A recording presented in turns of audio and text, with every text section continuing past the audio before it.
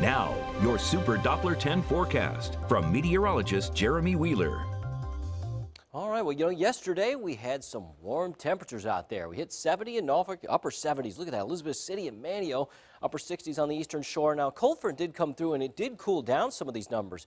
We hit them pretty early in the morning, and then the temperatures dropped. So, well, now that cold front is well to the south. The cold air is just settled in place across the mid-Atlantic and even the southeast states now, but at least we got high pressure, so there's a lot of dry air and we're going to have a lot of sunshine. But look at where that wind's coming from. The temperatures in the 20s and 30s up here in the Great Lakes. So that is reinforcing the cool air. Yeah, we've got 45 in Norfolk, but some of the surrounding areas we have temperatures in the 30s. So today, high temperatures will be in the upper 50s, mid to upper 50s. That is way behind the average of 69 degrees. And remember, this number keeps ticking up throughout the year, at least into the summer months. And so, yeah, we're just getting a bigger split.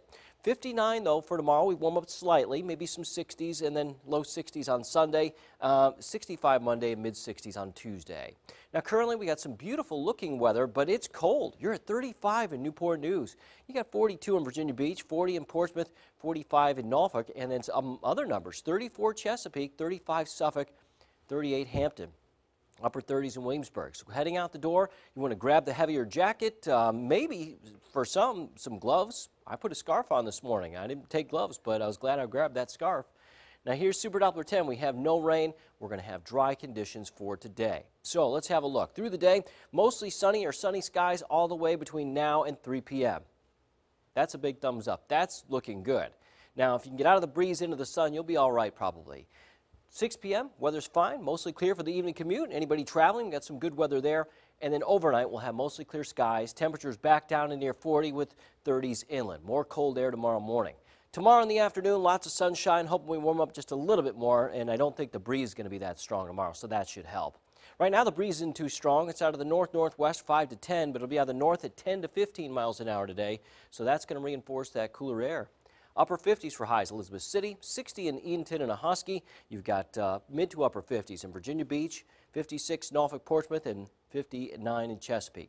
56 Poquoson and Hampton, 57 Newport News, 60 in Williamsburg today, lots of sunshine. You've got mid-50s in Melfa, 54 in Cape Charles, and 57 in Gloucester. Again, with that north-northwest wind, it's going to feel very chilly there on the eastern shore, the northern neck, middle peninsula. Tomorrow, highs in the upper 50s. There'll be a few 60s around, but a lot more 60s on Sunday. Low to mid 60s. That's going to look pretty good, feel pretty good. Monday's dry, 65, but then rain moves in. Tuesday, it's a high chance, too, 66, and then some 70s for Wednesday and Thursday, but there will be some showers on those days.